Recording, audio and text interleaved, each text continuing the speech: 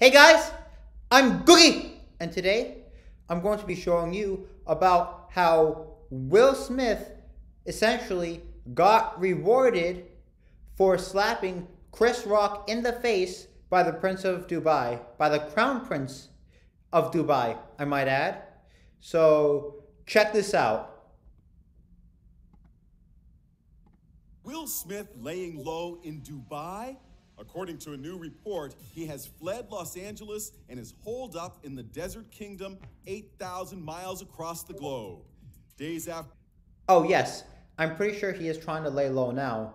Just except for when you're a A-lister celebrity, it's pretty hard to lay low after you slap a comedian in the face on national television at the Oscars at an event that people across the globe watch.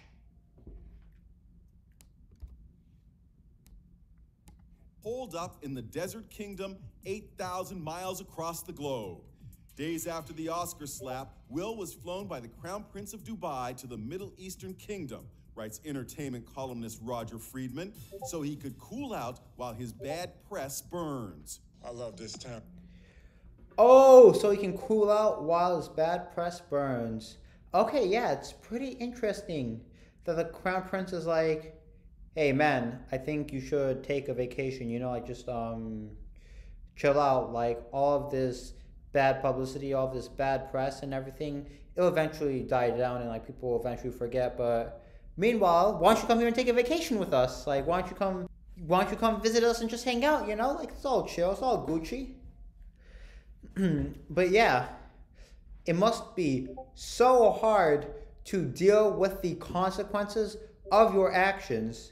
It must be so hard that now you need a vacation.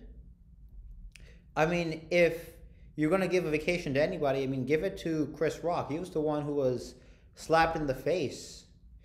He might need some time away from people like Will Smith and like a bunch of people that Will Smith knows, time away from people, like he's the one who might really need the vacation. But anyways, he might not even want the vacation because his shows are selling out, and I'm pretty sure he's already made over $1 million from this incident, like just talking about it like on stage. Smith and the Crown Prince are pals from way back. Smith visits often, enjoying all the fringe benefits the wealthy nation has to offer. About to check in my room. Dubai, the city of surprises. Including indoor... Okay, so you see here, the reason why this is happening, it's not what you know, it's who you know. See how he built a strong rapport with the Crown Prince of Dubai and how he made that a strong connection? Because he's already visited multiple times as a famous actor, and they've already hung out many times already. And not only that, he actually promotes Dubai. Like he says, come look how cool Dubai is, right? He's showing us the fancy hotel that he's staying in. So, all right, just got my room. And he doesn't even have to say much. Just shows his room and say, all right, I got my room. And then people would think, oh, Dubai is cool. It's free advertising for Dubai. Oh my God, really? Well, Will Smith is in Dubai?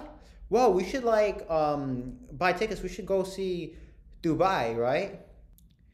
So when people visit Dubai, that actually increases more business activity happening in Dubai, and that actually helps with their gross domestic product. And it helps with their economy too, when they get much more tourists from one celebrity saying that they're checking into their hotel room in Dubai. Check in my room. Dubai, the city of surprises. Including indoor skiing and skydiving. Last year, he made a documentary, Best Shape of My Life in Dubai. Well, it looks like someone's having a lot of fun here. If you just take a look at this couple here. Including indoor skiing and skydiving. Last year, he made a documentary, Best Shape of My Life in Dubai. Whoa! Is that the Burj Al Arab? I think that's one of the fanciest hotels in Dubai. They're actually pretty famous too. I think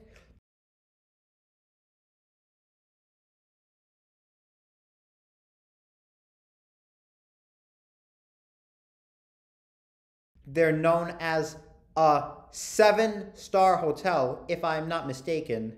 It's like one of the best hotels in Dubai. Whoa, dude. I mean, Will Smith kind of prospered from the slap too. So, I mean, it's like one hell of a gift that Will Smith got from the Crown Prince of Dubai. Back home, Will Smith's high-powered agents at CAA reportedly considered kicking him to the curb after his Oscar meltdown. But for now, they've decided to stick with him. CAA denies the report. So we don't know if anything happened with the CAA, like if it's true or not. But let's just say it is, right? In the event that they were considering dropping him, but they're holding back off on it, I think they're just saying that they're considering dropping him just to sound good to the public ears.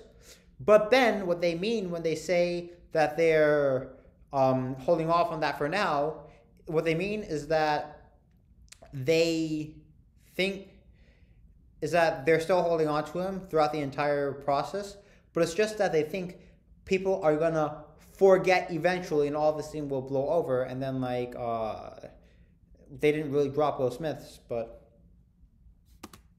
And we're learning more about Chris Rock's reaction to the slap scene around the world. Why didn't he do more to protect himself? Instead of moving out of the way, he put both his hands behind his back, smiled, and said, uh-oh. It turns out that Rock has a psychological disorder known as NVLD, nonverbal learning disability. From one of the Oscars producers to say, oh yeah, why didn't Chris Rock just move out of the way? Like, nonverbal learning disability or not, like, you don't expect to be slapped on stage at the Oscars on national TV and from the entire world. You just wouldn't expect it. I mean, like, maybe he was leaning in to listen to what Will Smith was going to say, but I don't think anyone would have expected that slap to come. But wow, what the Oscars producers did was a classic example of victim blaming. Like, why didn't he move out of the way if he knew Will Smith was coming to him? Because he didn't expect the slap. Anyways, guys, that's just my take on this issue. Let me know what you guys think down below in the comment space. If you like this video, please don't forget to smash that like button, subscribe, bell notifications, and share. I'm Googie!